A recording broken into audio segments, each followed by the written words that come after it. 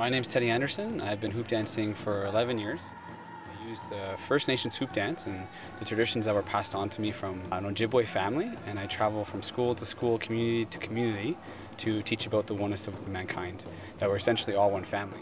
I perform and teach workshops and artist in residence all over the country and all over North America and in the world.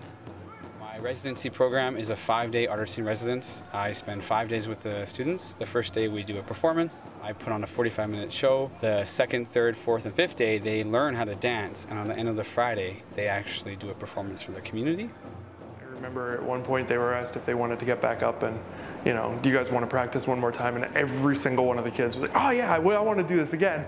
When students see me dance, especially First Nations students, they get really excited. They stand taller, their chest goes out a little bit.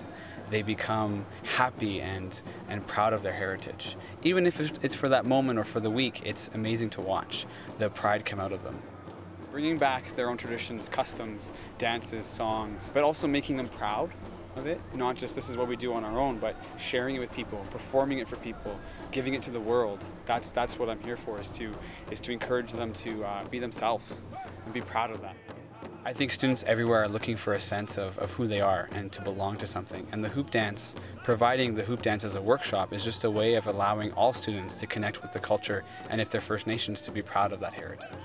It's just for fun, but there's so much more of a message involved as well.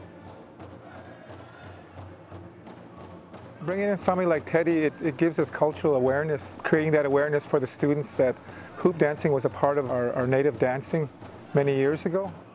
It's a privilege to have Teddy come to our school and to teach our children, and it's been really enjoyable. I just want to wish Teddy the best. Thank you very much for coming to our school.